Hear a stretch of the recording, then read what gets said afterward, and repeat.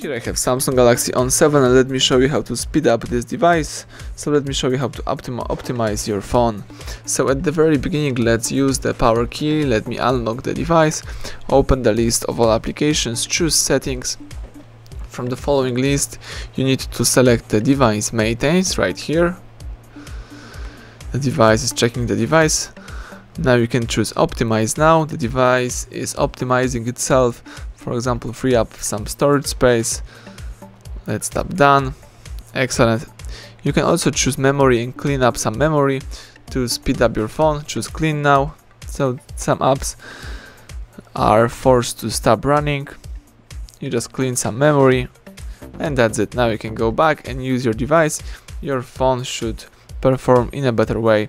Thank you for watching. Please subscribe our channel and leave thumbs up under the video.